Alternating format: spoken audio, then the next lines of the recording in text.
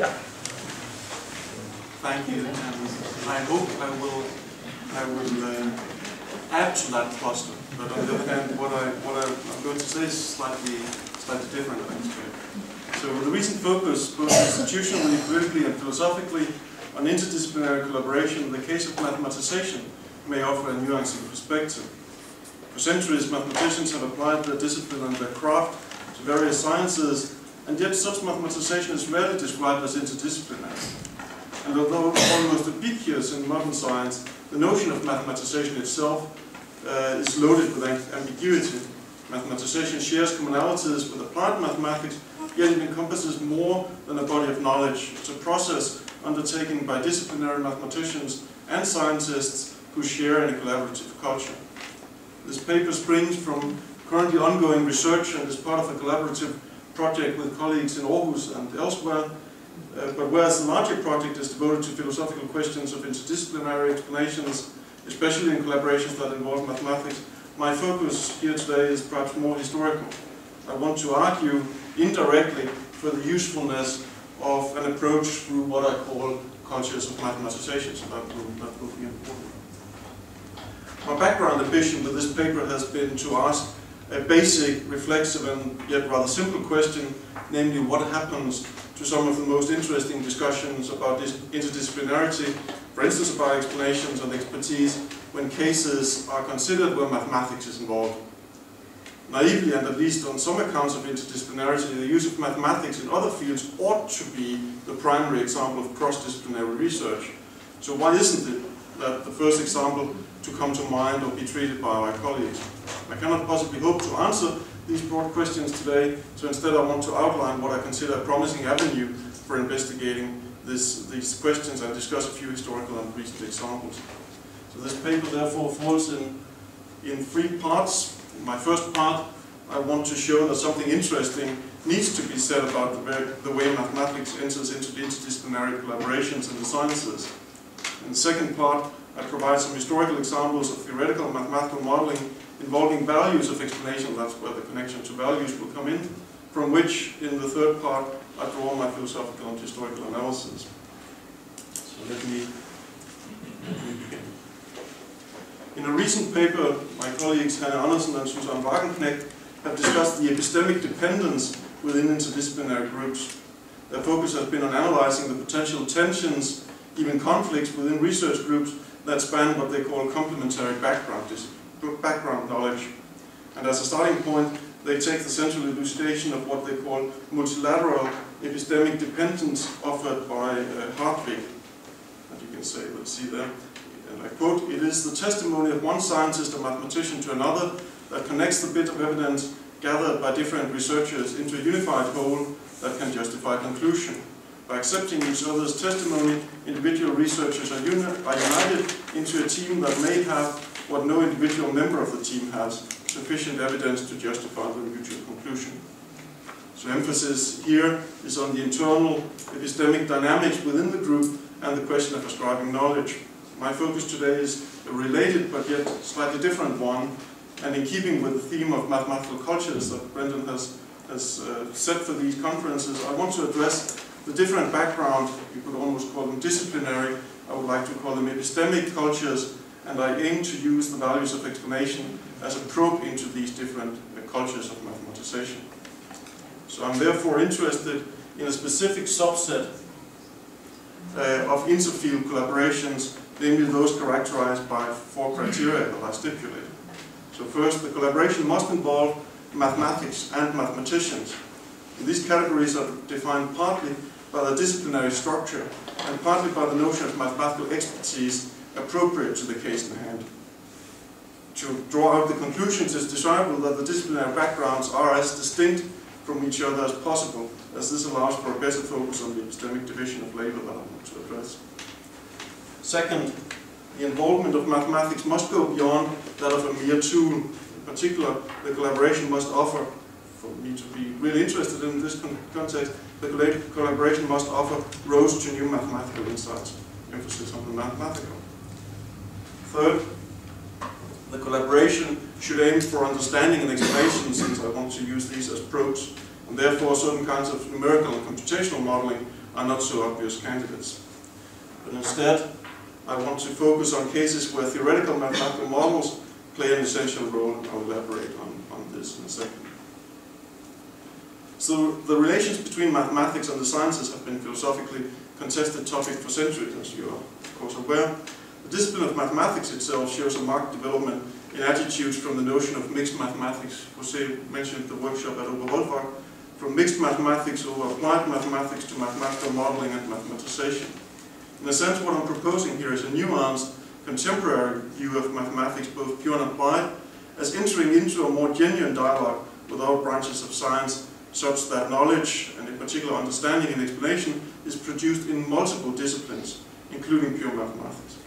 This will serve as my definition of what I want to call mathematization in the sciences, and as such it's a relatively recent phenomenon.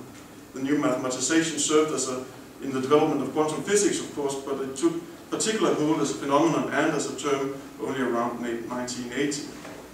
So these additional reflections offer me a sobering perspective on the epistemic division of labor as it pertains to mathematics. In a slogan, I can summarize this condition as a restriction of my part 2 above, saying that now some of the added mathematical insights must belong to mainstream pure mathematics. That's the field I'm interested in. But in order to integrate these threads into a synthesis that can enable our understanding of what I want to call cultures of mathematization, I wish to introduce two further ideas linking notions from recent science and technology studies scholarship. First, that of mathematical models as boundary objects, bridging different trading zones in the sense of Galison, and second, that of epistemic cultures defined by Kragh Sørensen as amalgams of arrangements and mechanisms bonded through affinity, necessity, and historical coincidence, which in a given field make up how we know what we know. So in his seminal book, Galison explored the notion of boundary objects in relation to the construction of physical apparatus and technology, but it can quite easily be applied to mathematical models, I think. These two can function as boundary objects that enable communication between different groups with different backgrounds, interests, and disciplinary matrices, for instance in the sciences or in industry.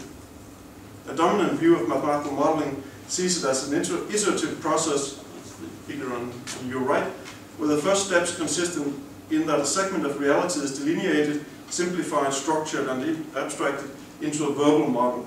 This verbal model is then in the next step further abstracted and represented into a mathematical description from which mathematical consequences can be deduced, typically in the form of one or more equations that link the parameters to the modeled outcome. These mathematical consequences are then interpreted into a verbal model which can subsequently be used to make decisions or conduct theory control against reality. Thus, this presentation, short as it is, of mathematical modeling features an intrinsic verbal level which can be adapted as the pidgin description of the mathematical model itself for various audiences, so therefore opening up as a boundary object. On the other hand, I want to specify Kragh Sørensen's essentially anthropological definition into what I want to call cultures of mathematization, which include those amalgams that constitute how mathematical modeling is conducted, again bonded through affinity, necessity, and historical coincidence. I am a historian, of course. In particular, I think this will help focus our attention on the various attitudes and values towards the mathematical model and towards model assessment and critique of which explanations are a specific aspect. Thus, when different cultures of mathematization critically review their boundary objects of mathematical models, they may look to different arrows in the modeling process that I outlined. Some will criticize the assumptions, others the idealization, yet others the mathematical apparatus and its application, and some will focus on the interpretations back into reality. Yet most or all of these aspects can coexist as cultures sharing the same boundary object, and hence the importance of the notion of culture for what I want to do.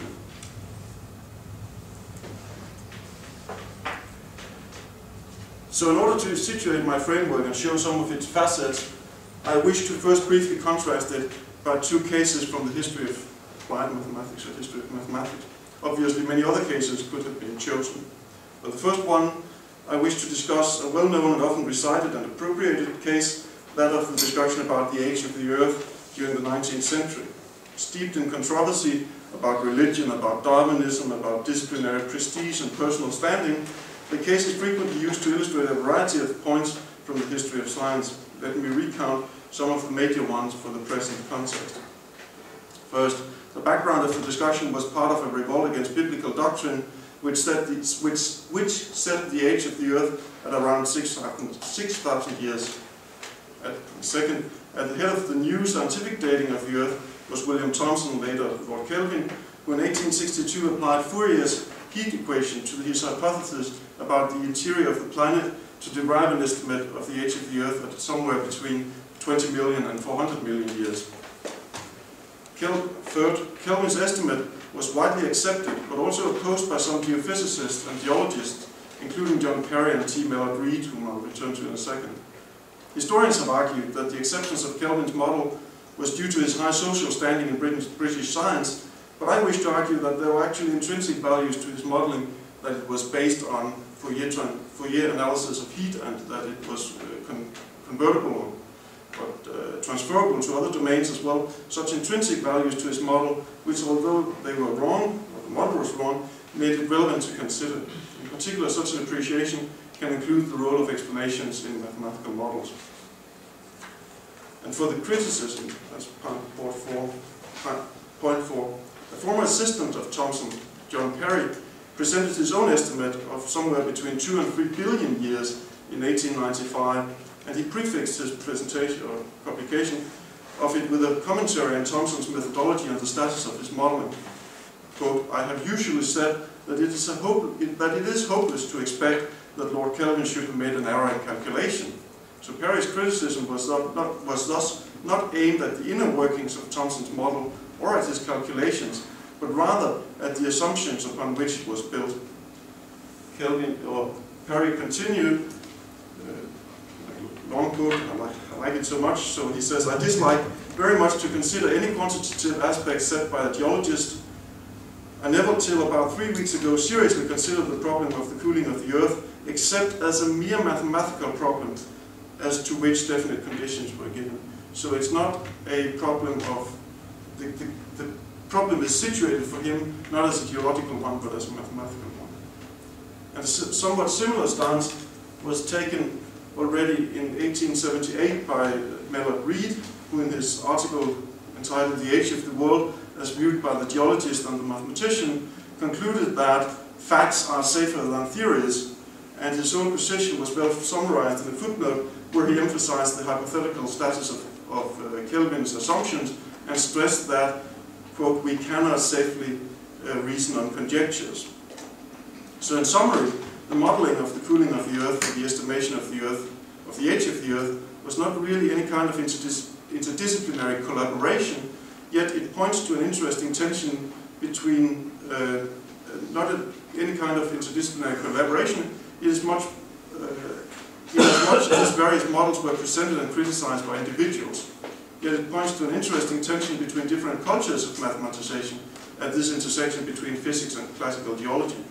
Thomson had applied a version of mathematization akin to physical and mechanical models, had reduced the phenomenon to a simple diffusion equation, and had even conjectured about other conditions based on the strength and generality of his model. Opposed to this, both Reid and Perry presented criticism of Thomson's assumptions, noticeably not of his deductions or the mathematical apparatus of partial differential equations for studying heat diffusion. Yet they did so expressing two distinct views on the role of models in geology. The trained geologist, Reid, was strictly opposed to mathematical models, which he called theories, and preferred the rigor of facts, whereas Perry, who had a strong mathematics background and was soon to become involved with reforms in mathematics education in this country, viewed mathematical models favorably, but found geologists too vague and sloppy to draw interesting results from such models. This brings me to my second preliminary example, which is drawn from the prehistory of what is called mathematical biophysics. During one of the first meetings at Cold Spring Harbor, the Russian-born theoretical physicist Nicholas Rashevsky proposed a mathematical model to account for spontaneous cell division, which he had been working on for some years. Rashevsky's original inspiration derived from viewing the colloidal solution as, quote, thermodynamically similar to solutions with molecules of various kinds. This opened for an analogy to exploit in modeling the process of cell division and estimating the critical size at which a living cell would spontaneously divide. Reshevsky's model was met with severe criticism from the biologists, which ran along the following lines. First, Reshevsky's idealizations were too crude. In particular, Reshevsky had ignored the elasticity of the membrane, and no actual cell would be anything like a perfect sphere as he had conjectured or had assumed. In response to these criticisms, Reshevsky argued that the reduction to simple mathematical cases, like the sphere, was standard practice within other fields such as physics, but this did not convince the biologists. They were fundamentally opposed to the reduction of biology to physics and to mathematics, which Reshevsky argued. Moreover, the biologists argued that Reshevsky's conclusions rested only on theory without any empirical underpinning or any suggestions of how they could be experimentally verified. One biologist was to have told Reshevsky, A, nobody knew how biological cells divided, and moreover, B, nobody could know how biological cells divided, because this was biology after all. Thus, the case of Reshevsky's modeling of cell division features many of the same aspects as the previous case. However, whereas the use of mathematical models in geology would eventually become standard, Reshevsky spearheaded a new subdiscipline of mathematical biophysics, which institutionalized with its own journals and chairs and its own research agenda. As Tara Abraham has described it, Reshevsky's use of mathematics was not to address the quantitative aspect of a problem, but rather formed the core of his methodology. So these two examples thus illustrate that the notion of cultures of mathematization can capture important aspects of the disciplinary conflicts and the formation of new interdisciplinary fields. Importantly, the cases are not merely disciplinary controversies, they point to central methodological and epistemic differences in the view of mathematical modeling for the benefit of geology and biology, respectively. As such, viewing the mathematical model as a boundary object that can be appropriated and criticized not only nuances the discussions about the conflict, but also point toward the resolution and the formation of new interdisciplinary fields focused on the specific culture of mathematization. However, in both the cases discussed so far, the mathematics that went into the modeling has been previously established in other fields of mathematical modeling, in particular as basic principles in physics. So in keeping with the emphasized second criterion I mentioned above, the main case, I'll turn to now, will address what happens when the mathematical apparatus and even the conceptual framework is not available on the shelves, but has to be designed anew. So the history of quasi-crystals, which I want to turn to now, could read like a standard disciplinary story. It can even be cast to illustrate some important Kuhnian issues. However, as I hope to show, based on the ongoing efforts to mathematize quasi-crystals, something more intriguing is going on, which points to the existence of a number of collaborative cultures with overlapping notions of explanation hinged on the centrality of a mathematical model as a boundary object. Since the first decades of the 19th century and until 3 decades ago, the mathematical treatment of lattices and their application to crystallography had been quite firmly established. In an infinite lattice with translation and rotation symmetries, only certain rotation symmetries are allowed. In particular, rotations of order 5 are excluded by a simple mathematical argument referred to as the crystallographic restriction. However, all this firmly established paradigmatic knowledge was brought into question and eventually overturned when in 1982 the Israeli material scientist Dan Shechtman discovered a crystal structure whose diffraction spectroscopy revealed the hitherto forbidden tenfold rotational symmetry. Shechtman's discovery was announced in 1984 and was met with severe criticism and resistance, for instance by Linus Pauling, who is infamous for noticing that there's no, quote, there's no such thing as quasi-crystals, only quasi-scientists. Eventually, Shechtman would, after Pauling had died, Shechtman would be awarded with a Nobel Prize for Chemistry in 2011. Thus, faced with an empirical refutation of an old and established mathematical model, without any viable alternative, the mathematical and crystallographic milieu had to revise and redefine their methods and concepts. This process led to an instrumental redefinition of the very concept of a crystal, new mathematical investigations and ideas into symmetry at large and aperiodic tiling patterns, and the revival of a piece of mathematics hitherto mainly considered for its aesthetic beauties. That was the Escher drawing that I showed you at the start of Penrose times. It led to a multitude of interrelated interdisciplinary research questions, the most important of which can be summarized thus. So here's the phenomenon. You see when they subjected the crystal to spectroscopy, they see diffraction patterns that have rotation symmetry of order 10. And here's Sheckman with a icosahedron that is to figure into the explanation of what is going on. So there are three different branches that each have interrelated questions to address. From crystallography, how are the atoms of real quasicrystals actually arranged in three-dimensional space? From physics, what are the physical properties of substances with long-range order but no translation symmetry? And from mathematics, what kinds of order are necessary and sufficient for a pattern of points to have a diffraction pattern with such bright spots as I just showed you? Importantly, the role of the mathematical model would be to function as an explanation of these questions, or for the answers of these questions. So interesting, the discovery of quasicrystals prompted the desire for a more inclusive definition of the notion of crystals. And this piece of conceptual development was placed in the hands of the newly formed Commission for Aperiodic Crystals within the Union of Crystallography. A decision was reached to redefine crystals by the instrumental detection as substances having an essentially discrete diffraction pattern.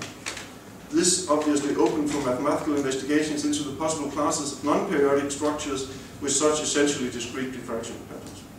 Although a mathematical framework has been established for characterizing quasicrystals and numerous exemplars have been produced in laboratories all over the world, many questions remain open. Concerning the important question of how quasicrystals grow, a recent survey explains that a fundamental puzzle in quasicrystal physics is to understand how the growth phase of nucleation and growth can lead to a structure with long-range aperiodicity.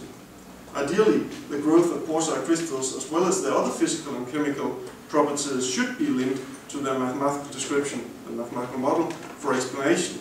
However, this is still a major ongoing research field. So as briefly illustrated in this case, mathematical models, if not mathematics itself, stands to be falsified by empirical evidence. The mathematics that had gone into describing ordinary crystals was, of course, not invalidated by this discovery. Instead, the model was to blame. Yet perhaps because of the entrenched status of the crystallographic paradigm, no alternative was at hand when Sheckman announced his findings. Instead, mathematicians, physicists, and crystallographers had to return to the drawing board and the laboratory to come up with new conceptualizations and mathematical models for describing and explaining this newly discovered phenomenon, and that is still going on, that's my point. In doing so, they followed different but overlapping cultures of mathematization, partly shaped by the desire to emulate the successes of the classical paradigm. That is, the new conceptualization should be able to answer and explain questions about physical and chemical properties of quasicrystals. And it should do so based on a model that prescribed the focus on the local rather than the global geometry of the case. So, thus, I have now exhausted my examples and almost my time, and I want to briefly reiterate my main points. So I have presented three examples where mathematics was involved in other branches of science, and I, for my part, would be hard-pressed to say that they are not interdisciplinary collaborations in an extended sense, but I invite you to present definitions of interdisciplinarity, in particular focusing on the group level, which would render the examples otherwise. Second, I hope to have shown that different cultures of mathematization were involved in each of these cases, and that the tensions and conflicts can be approached through discussions about the mathematical model as a boundary object. In particular, I have discussed different values of explanation between the different cultures of mathematization. Some of them adhere to standard philosophical conceptions of explanations, the DN model or unification or whatever. Others need perhaps more additional frameworks to be captured as interdisciplinary notions in all their broad scope. And in the main example, I hope also to have shown how contemporary science involves important mathematical work that does not reduce to applying mathematics from the shelf. Instead, new conceptualizations and mathematical results are produced through the extended modeling process that involves a feedback. And as such, I hope, as I promised in the abstract, I hope to have at least provisionally revisited the notion of interdisciplinary collaboration as it pertains to mathematics. In short, when mathematics is involved, such collaborations are neither specifically new, nor do they strictly follow the epistemic division of labor that is suggested by theoretical accounts of interdisciplinary expertise. Thank you.